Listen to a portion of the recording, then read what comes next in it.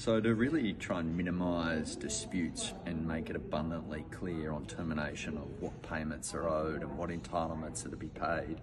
and to really explain what the process is for both the employer and the employee, there's effectively 3 to 4 clauses that I look for in an employment agreement. So firstly, there's a termination with notice provision in the contract that allows the employer or the employee to resign or give notice and terminate that contract, and that can either require then the employer to work out that period, or the employer can make an election and make a payment to the employee in lieu of that notice period. In the absence of an express notice period, an employee could argue that they're entitled to an implied reasonable notice period, and that can be as high as 6 to 12 months depending on seniority,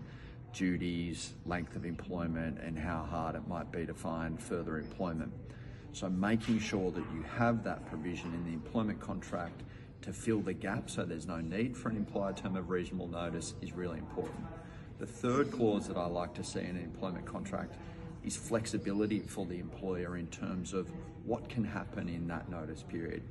So firstly, can the employer simply direct the employee to work as per usual, or can there be some modified duties imposed on the employee for that period?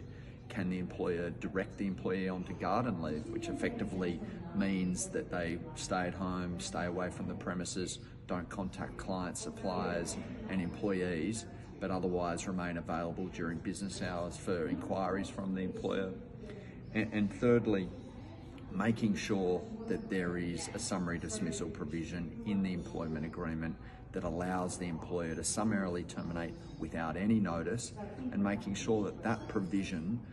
does not mute or does not narrow the common law right to terminate for misconduct in those scenarios. And they're really the 3 to 4 provisions I look for an employment contract to minimise those disputes and to provide for a clean exit of employees. Tom, thank you very much for that very practical advice. No worries.